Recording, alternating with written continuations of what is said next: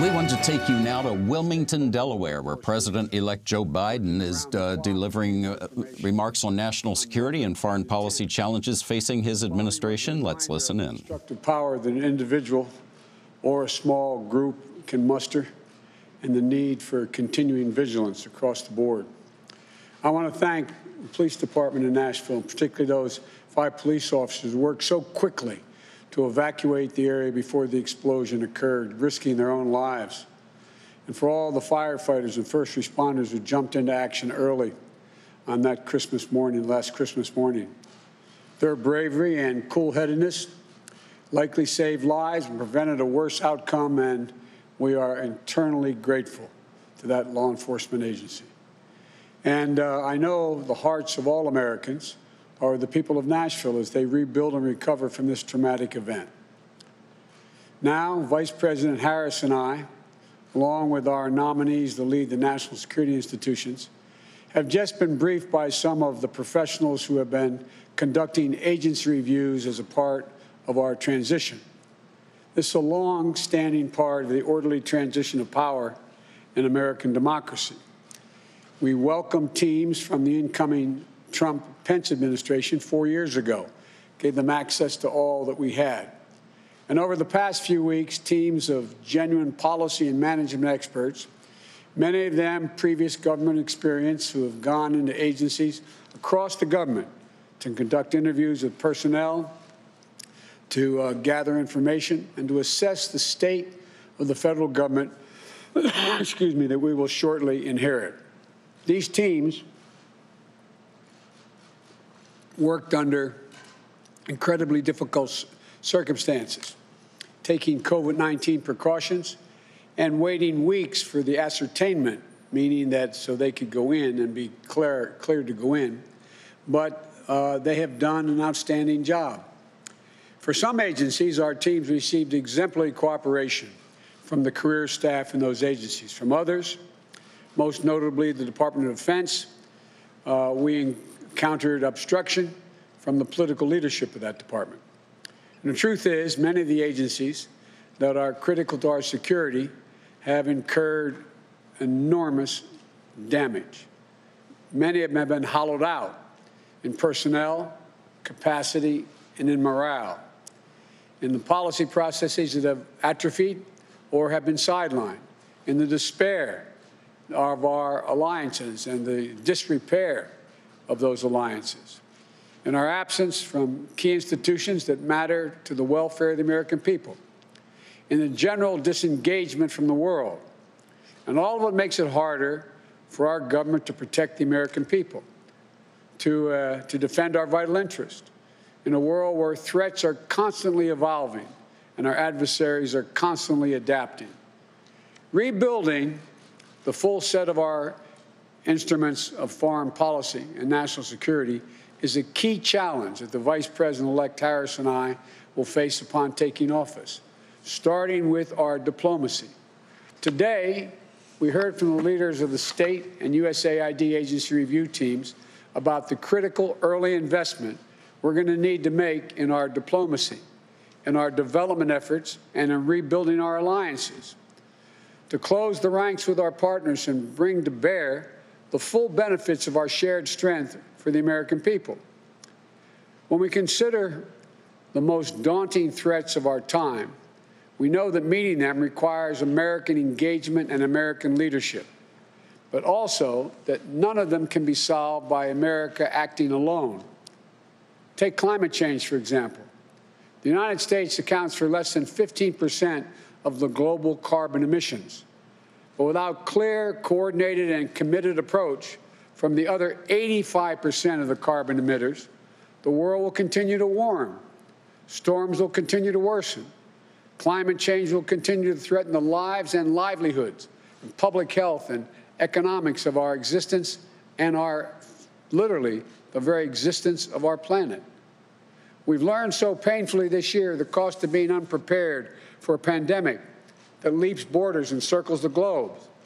If we aren't investing with our partners around the world to strengthen the health systems everywhere, we're undermining our ability to permanently defeat COVID-19 and we're leaving ourselves vulnerable to the next deadly epidemic. And as we compete with China to hold China's government accountable for its trade abuses, technology, human rights, and other fronts, our position will be much stronger when we build coalitions of like-minded partners and allies that make common cause with us in defense of our shared interests and our shared values. We make up almost 25% of the entire economy of the world. But together with our democratic partners, we more than double our economic leverage. On any issue that matters to the U.S. and China relationship, from pursuing a foreign policy for the middle class, including a trade and economic agenda that produces and protects American workers, our intellectual prosperity and the environment, to ensuring security and prosperity in the Indo-Pacific region, to championing human rights, we're stronger and more effective when we're flanked by nations that share our vision and the future of our world. That's how we multiply the impact of our efforts and make those efforts more sustainable. That's the power of smart, effective American leadership. But right now, there's an enormous vacuum. We're going to have to regain the trust and confidence of a world that has begun to find ways to work around us or work without us. We also heard from key leaders of our intelligence and defense review teams, including Stephanie O'Sullivan, former Principal Deputy Director of the National Intelligence, and retired Army Lieutenant General Karen Gibson. We talked about the different strategic challenges we're going to face from both Russia and China, and the reforms we must make to put ourselves in the strongest possible position to meet those challenges. That includes modernizing our defense priorities to better deter aggression in the future, rather than continuing to overinvest in legacy systems designed to address threats of the past. We have to be able to innovate, to reimagine our defenses against growing threats in new realms like cyberspace. We're still learning about the extent of the SolarWinds hack and the vulnerabilities that have been exposed. As I said last week, this attack constitutes a grave risk to our national security. We need to close the gap between where our capabilities are now and where they need to be to better deter, detect, disrupt, and respond to those sorts of intrusions in the future. This is an area where Republicans and Democrats are in agreement, and we should be able to work on a bipartisan basis to better secure the American people against malign cyber actors. And right now, as our nation is in a period of transition, we need to make sure that nothing is lost in the handoff between administrations. My team needs a clear picture of our force posture around the world and our operations to deter our enemies. We need full visibility into the budget planning underway at the Defense Department and other agencies in order to avoid any window of confusion or catch-up that our adversaries may try to exploit. But as I said from the beginning, we have encountered roadblocks from the political leadership at the Department of Defense and the Office of Management and Budget. Right now, we just aren't getting all the information that we need for the outgoing administration in key national security areas. It's nothing short, in my view, of irresponsibility.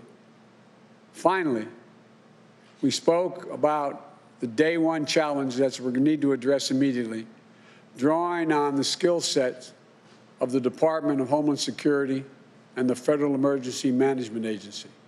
We were briefed on the steps needed to clean up the humanitarian disaster that the Trump administration has systematically created on our southern border. We will institute humane and orderly responses.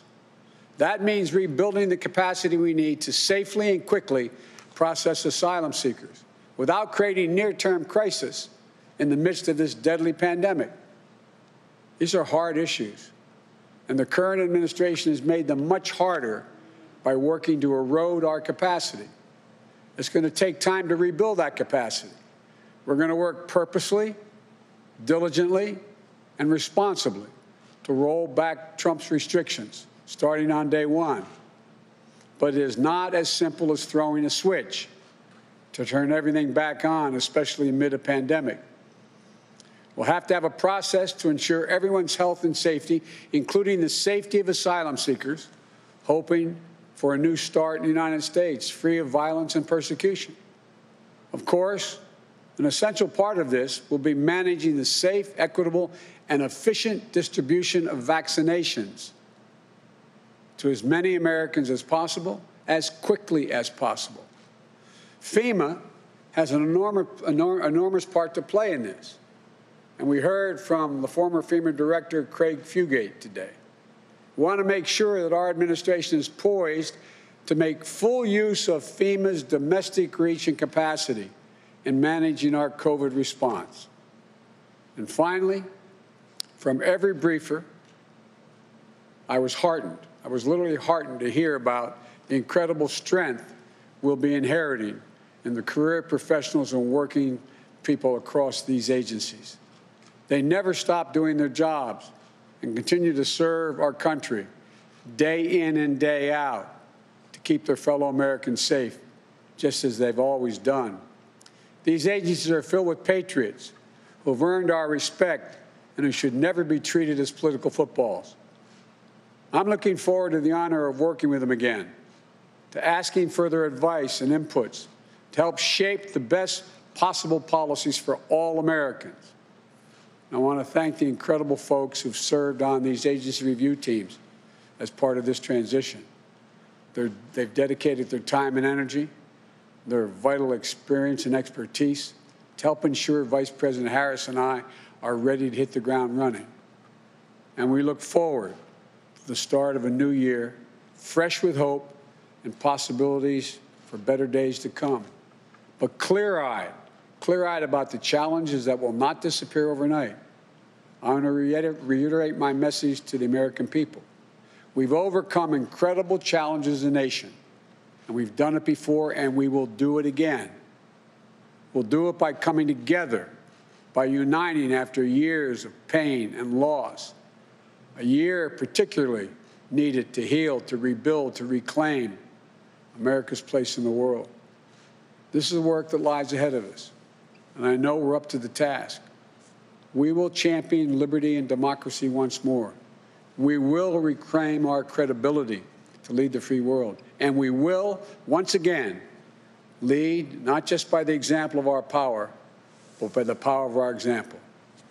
God bless you all, and may God protect our troops. Thank you.